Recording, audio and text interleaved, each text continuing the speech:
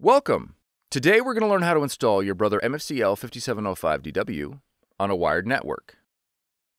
This video will cover multiple models and operating systems. Even though your machine may not match the model on the screen, the overall process will be the same.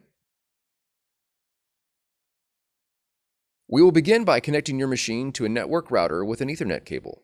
Verify that your machine is powered on. Now that your machine is connected, you'll need to download the Brother iPrint&Scan app in order to print and scan to your computer. From the Finder, navigate to Applications, and then App Store.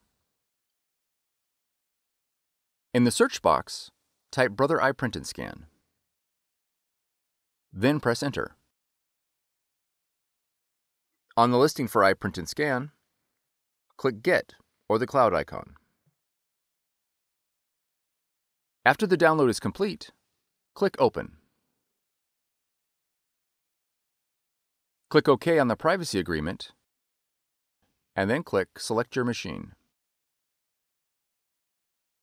Verify the connection is set to network. Select your model, then click OK. Click OK again. All the functions your machine supports will be displayed in the iPrint&Scan window. You are now ready to scan and print. Your installation is now complete. For more tutorials, FAQs, and videos, visit us at www.brother-usa.com. If you found this video helpful, be sure to subscribe. Thank you for choosing Brother.